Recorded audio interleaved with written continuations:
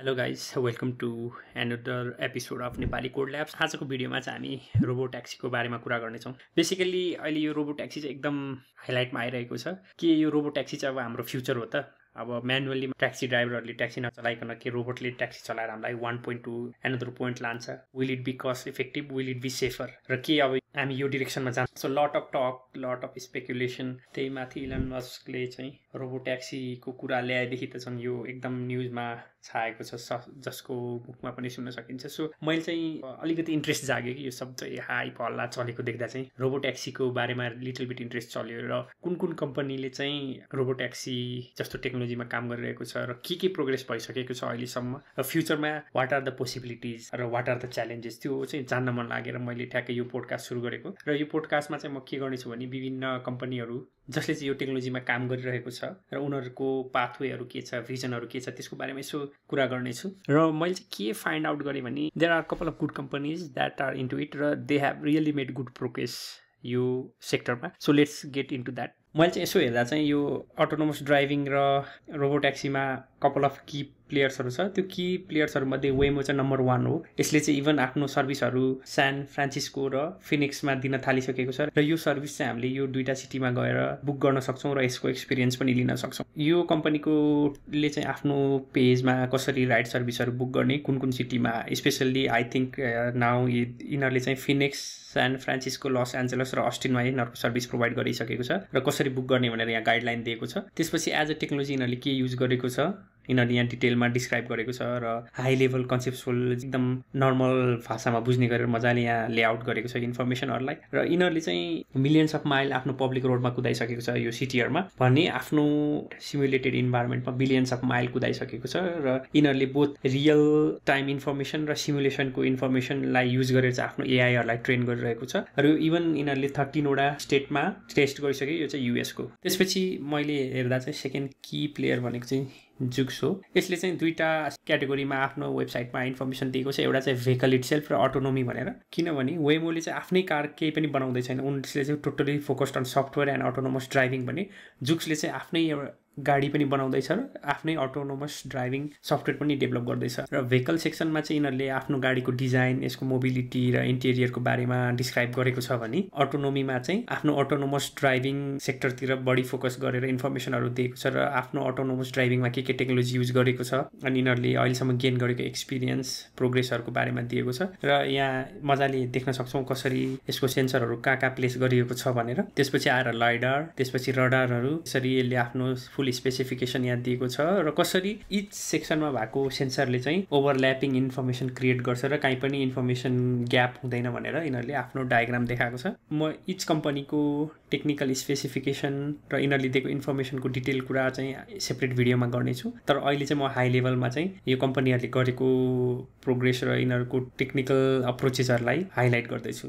त्यसपछि आयो थर्ड की प्लेयर भनेको चाहिँ क्रुज हो। क्रुज चाहिँ जिएमले ब्याक गरेको कम्पनी हो। यिनीहरूले पनि आफ्नो वेबसाइटमा आफ्नो सर्भिसेस, सेफ्टी, कसरी यो चाहिँ सेफ छ भनेर यिनीहरूले आफ्नो सिस्टमको बारेमा डिस्क्राइब गरेको छ र यिनीहरूले पनि आफूले के सेन्सर युज गरेको छ, कस्तो टेक्नोलोजी युज गरेको छ र कसरी यिनीहरूले आफ्नो एआई मोडललाई ट्रेन गरेको छ भनेर दिएको छ। र टेक्नोलोजीमा पनि यिनीहरूले आफ्नो डिटेल इन्फर्मेसन दिएको छ, कसरी यिनीहरूको सेन्सर र क्यामेराले 360 इन्भाइरोमेन्टहरूलाई चाहिँ रिजेनेरेट गर्छ र कसरी यिनीहरूको एआईले चाहिँ यसलाई लर्न गरिरहेको छ भनेर डिटेलमा मजाले दिएको छ। क्रुजको अटोनोमस ड्राइभिङले चाहिँ कतिखेर लेन चेन्ज गर्ने, कस्तो सिचुएसनमा लेन चेन्ज गर्ने, is it safe to change the lane, होइन, लेफ्ट टर्न राइट टर्नहरू गर्दा कसरी यो सेफ छ कि छैन भनेर डिटरमाइन गर्ने यिनीहरूले टेक्नोलोजी डेभलप गरिरहेको छ भनेको छ। र नट अन्ली द्याट, यसले चाहिँ अल पोसिबल सिनेरियोहरूलाई कन्सिडर गर्छ र multiple path per second इन्फर्मेसनहरू generate गर्छ भनेको छ। जस्तो फर इक्जाम्पलको लागि मैले यो डिसिजन गर्ने कि यो डिसिजन लिने भनेर, त्यस्तो डिसिजनहरू चाहिँ multiple decisions per second generate गर्न सक्छ र कन्सटेन्टली बेस्ट पाथ र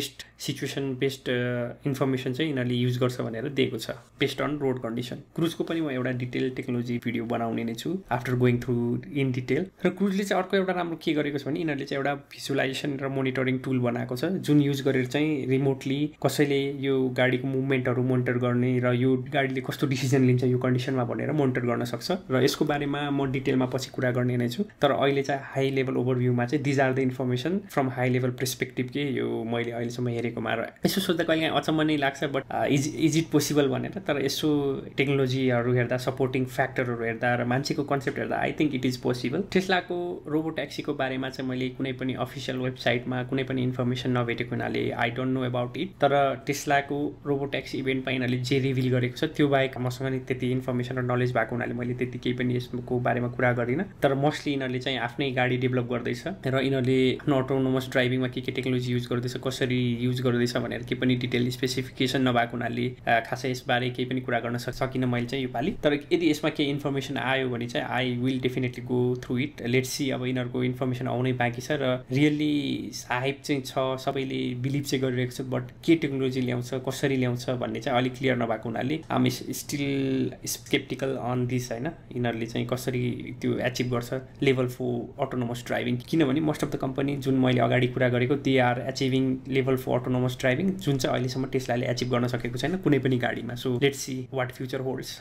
र मोस्ट अफ द कम्पनीले चाहिँ यो 4वटा कमन टेक्नोलोजी आफ्नो अटोनोमस ड्राइभिङमा इन्टिग्रेट गरेको छ। एउटा भनेको चाहिँ lidar system, long range light detection and रेन्जिङ system. यसले चाहिँ गाडीको सराउन्डिङलाई भर्चुअल इन्भाइरोमेन्ट जसरी क्रिएट गर्न हेल्प गर्छ। त्यसपछि आयो क्यामेरा। क्यामेराले चाहिँ भिजुअल डेटाहरू कलेक्ट गर्न, ट्राफिक लाइटहरू डिटेक्ट गर्न, मान्छेहरूलाई डिटेक्ट गर्न र अरू कन्स्ट्यान्टली चेन्ज भइराख्ने इन्फर्मेसनहरूलाई इनपुट गर्न चाहिँ हेल्प गर्छ एज अ भिजु। त्यसपछि आयो रडार। रडारले चाहिँ के हेल्प गर्छ भने गाडीको स्पिडहरू डिटेक्ट गर्न, आफ्नो अपोजिटबाट आएको र आफ्नो सराउन्डिङमा आएको गाडीहरूको स्पिड डिटेक्ट गर्न, अब्जेक्टको डिस्टेन्स डिटेक्ट गर्न र पुअर वेदर कन्डिसनमा मोर कन्ट्रोल्ड इन्फर्मेसनहरू दिन चाहिँ हेल्प गर्छ। र लो भिजिबिलिटी भएको बेलामा पनि र एकदम च्यालेन्जिङ इन्भाइरोमेन्टमा पनि रडारले चाहिँ अब्जेक्टको डिस्टेन्स र स्पिड डिटेक्ट गर्न हेल्प गर्छ र त्यो अनुसार आफूलाई डिसिजन मेक गर्न हेल्प गर्छ। र यो तिनटै सेन्सरबाट आएको इन्फर्मेसनलाई चाहिँ मेसिन लर्निङ र एआई थ्रु चाहिँ कन्सिस्टेन्टली लर्न गरिरहेको छ। र यो इन्फर्मेसनहरू युज गरेर चाहिँ यो एआईले आफूले कन्स्ट्यान्टली लर्न गरिरहेको छ र रियल टाइम ड्राइभिङ डिसिजनहरू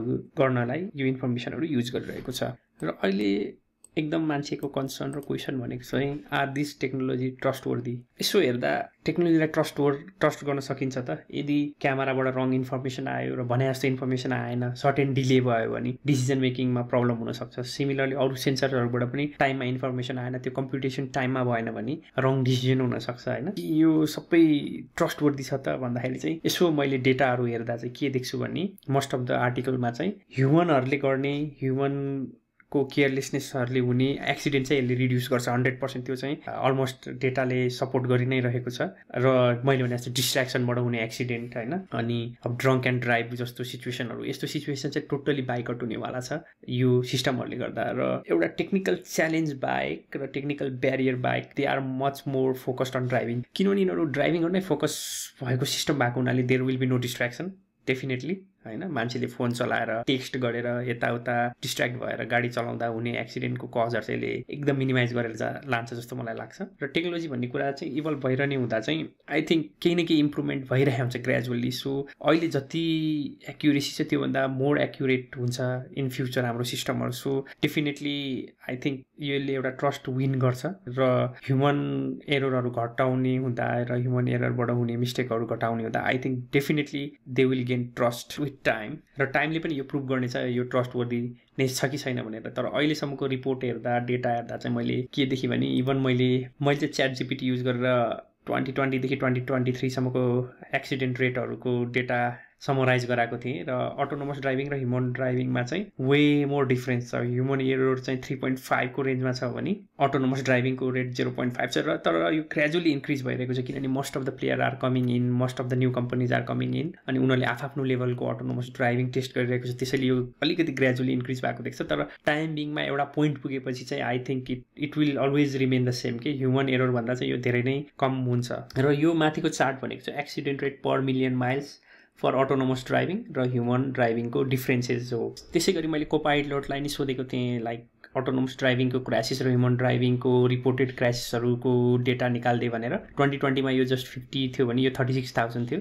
2024मा चाहिँ यो 467 छ, यो 39,000 छ। ह्युमन एरर चाहिँ त्यति ड्रास्टिकली घट्या पनि छैन र ड्रास्टिकली बढ्या पनि छैन भने compare to 2020 obviously autonomous ड्राइभिङको crash report बढेको छ। तर मैले भने जस्तै यो डिफ्रेन्ट प्लेयरहरू आउँदैछ, डिफ्रेन्ट कम्पनीहरूले चाहिँ आफ्नो सिस्टम टेस्ट गरिरहेको हुनाले यो एउटा लेभलसम्म चाहिँ बढ्छ किनभने त्यो टेस्ट फेजमा त यो 100% बढेरै जान्छ, तर आफ्टर सम स्टेबल पोइन्टमा पुगेपछि चाहिँ यो चाहिँ ह्युमन एररभन्दा कमै हुन्छ। अब त्यसपछि आउँ एक्सिडेन्ट्सको बारेमा कुरा गर्न। सो नथिङ इज पर्फेक्ट होइन, नो सिस्टम इज पर्फेक्ट, केही न केही फ्ल केही न केही ड्रब्याक त भइहाल्छ। र मैले यसो एक्सिडेन्टहरूको बारेमा रिसर्च गर्दा चाहिँ यो अटोनोमस ड्राइभिङ युज गरेर ड्राइभ गरेको गाडीहरू सबै कम्पनीको केही न केही एक्सिडेन्टमा इन्भल्भ भएको छ। र मैले यसो हेर्दा जुक्सको चाहिँ मैले के फाइन्ड गरेको थिएँ भने यो रियर एन्ड कोलुजनमा यसलाई फाइन गरेको थियो। यसमा चाहिँ दिउँसै एउटा गएर अर्को गाडीको पछाडि ठोकेको छ यो जुक्सको गाडीहरू चाहिँ। त्यसपछि आयो वेमोको गाडीहरूले चाहिँ ट्राफिक रुल नमानेको, ट्राफिक रुल भोइलेट गरेको हुनाले फाइन गरेको थियो भने पार्किङमा पार्क गरिरहेको गाडीमा गएर यो ठोकेको थियो। सो यस्तो यस्तो कुराको फाइनहरू चाहिँ वेमोले तिर्नु परेको थियो। त्यसपछि अर्को मैले मेजर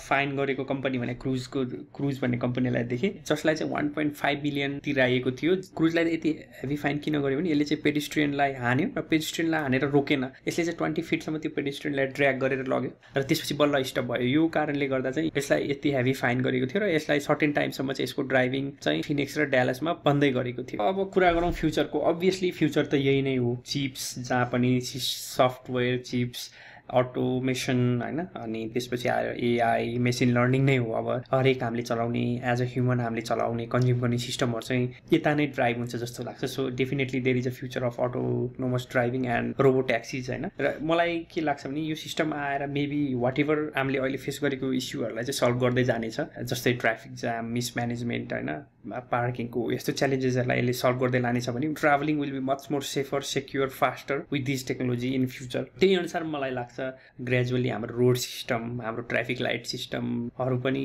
अपग्रेड हुन्छ होला होइन। हाम्रो रोडमै पनि सेन्सर्सहरू राख्ने, चिप्सहरू राख्ने र त्यो सेक्युरिटीको लागि मोर सेक्योर बनाउनको लागि रोड लाइट यस्तोहरू I think it will totally change होइन। अबको I don't know what the time line, but definitely the change is here. हामीले यो सानो ग्लिम्स चाहिँ पाइसकेको छ, सानो एउटा भ्यू चाहिँ पाइसकेको छौँ यो फ्युचर यता हो भनेर। तर there are lot of possibility, lot of opportunity in future. Okay guys, आजको लागि यति नै। म यस्तै कन्टेन्टहरू लिएर फेरि आउने नै छु र further more research and discussion गरिरहने छु। Until then, C you next time.